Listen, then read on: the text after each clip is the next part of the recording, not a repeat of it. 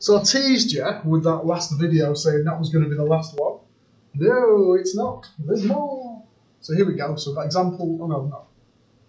Have I done A? No, hang on. Yeah, example 2, here we go.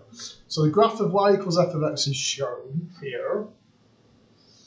So if that was 1 over x, it's been translated 1 to the right and it's been moved up 2. So I can actually draw the equation of this one, just why not?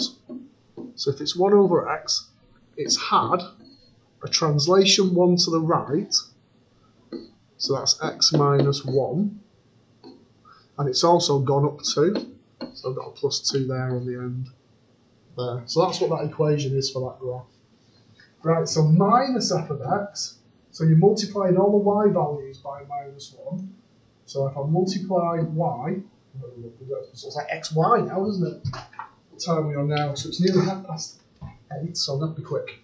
So I'll multiply all y by minus 1. So what I'm saying then, it's a reflection in the x-axis. So essentially I'm turning it upside down. So if I flip it, I've still got the asymptote at 1, but my asymptote now is at minus 2 here. So if you imagine flipping it over, I've got the graph going there, and the graph potentially going through 0, but I'm not sure. There we go. Minus 3 is our translation. 0 minus 3.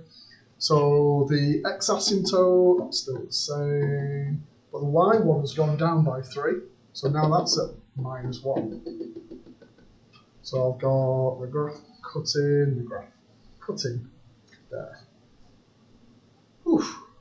Oh, it says do like the, so label the, I'll come back and do the labeling, I guess, in a minute.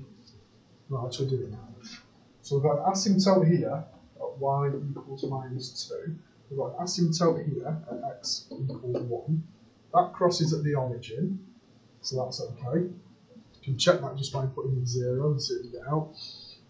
This one's got an asymptote at x is 1.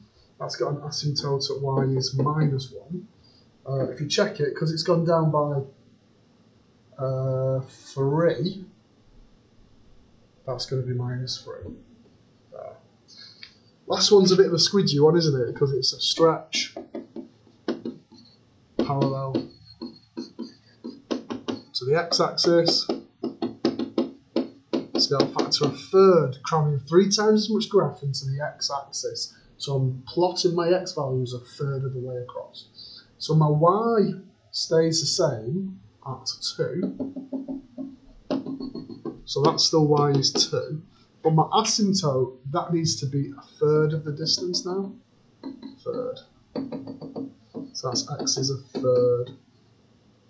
Same shape graph. There. It still goes through 0. There.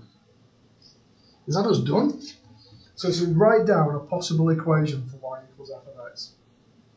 Oh, I've done that already up there, let's see.